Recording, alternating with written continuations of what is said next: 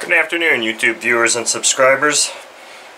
What I have here today is not just some junked out, half-built Saito engine. This was an engine I featured real quickly in a teaser video. This actually isn't an engine at all at this point. This is just the pieces all just kind of thrown together. This was a project I just picked up, I don't know, a week or so ago from a buddy here. I tore it down and cleaned up all the parts, and instead of just letting the parts sit in a bin, most of them anyway, I just kind of threw them back together just for the heck of it. So this is actually a part in an engine that I've not run yet, that's just kind of sitting here waiting for me to get bearings, actually, which now I've got bearings. So it's really just kind of ramshackled, thrown together here. But this engine was in decent shape, I guess.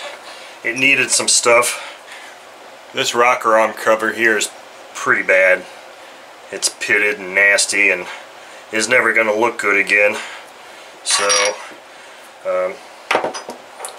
not much I can do with that. This one here is not too bad. I don't think I'm going to invest in new rocker arm covers, because I'm pretty sure the ones for 150 would fit, and I've seen those available.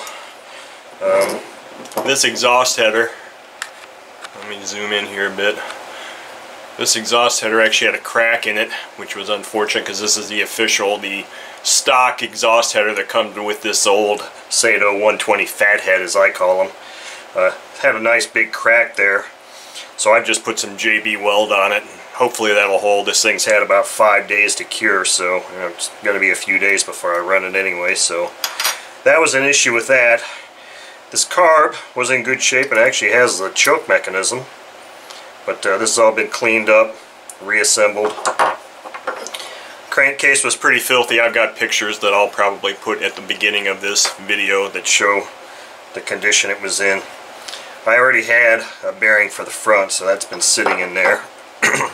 Timing cover has been cleaned up. This was really pretty nasty looking. I didn't shoot videos of me disassembling this engine. This was one of those ones where I just kind of wanted to play with it without having to be under the camera. So that's what I did. This head, I dropped the valves and everything, cleaned that all up.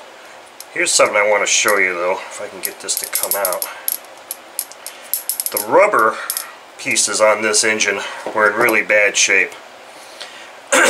And they're unusable. They were torn and just crappy. So what I've done here with this, move this out of the way, and this is how I'm going to get around buying new rubber pieces, because I'm not sure how readily available they are anyway. I just put some heat shrink tubing, 2 layers of heat shrink tubing. The first one just to go around there, and I shrunk that down, and I used the same size heat shrink tubing and didn't shrink it. I just kind of lubed it up and just wallowed it on there, and then I shrunk it just a little bit, and that works quite well for fitting inside the head here.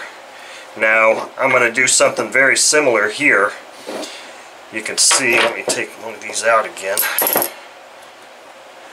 This actually kind of looks like the pushrod tube actually kind of fits inside of a cup here, and then the outer rubber goes around it. What I'm going to do on this side is I'm going to put another piece of heat shrink tubing on it, but I'm going to leave it, the metal tube exposed just a little bit so it can seat nicely in there. And then I'll do the same thing I did here, put another piece over the top that's larger and not shrunk down, and then when I go to reassemble this, I'll put it in position like that, and then once it's completely assembled, then I'll kind of hit it with a little bit of heat shrink, or a little bit of heat, and shrink it up, and that should work just fine for replacing the rubber components on this engine. Let's see here. I've got my crankshaft here, nice and clean. Like I said, I didn't take videos the first time. Suffice it to say, this thing looked really nasty. This engine didn't look like it had a ton of runtime on it. There was some carbon on the exhaust valve stem and some on the top of the piston, but it wasn't a whole lot. It looked like it had been run for, I don't know, I can't even tell you how long it had been run, but it looked like it had sat more than it had been run, or at least it had been sitting for the last few years. The bearings were completely shot in it. So, anyway, I've got this stuff now, and I had to order a, I'm going to zoom out here just a hair. Had to get a gasket set because all the gaskets were destroyed. And then here's my other bearing that I haven't installed yet. So it's very doubtful that I'm gonna make a video of me putting this back together. But there will definitely be videos. Oh, see, seems like it's got good compression. There will definitely be videos of me running this engine, and I plan on doing some static thrust readings on this engine too. So that's kind of an idea of what's going on with this particular project. And those of you that don't know, take a look at that. Pretty nasty looking, but hey, look, I don't have a band-aid on right now.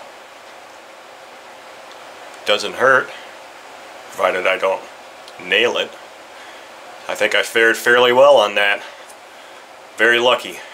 Anyway, have a good day and watch for this engine to be on stand running very soon.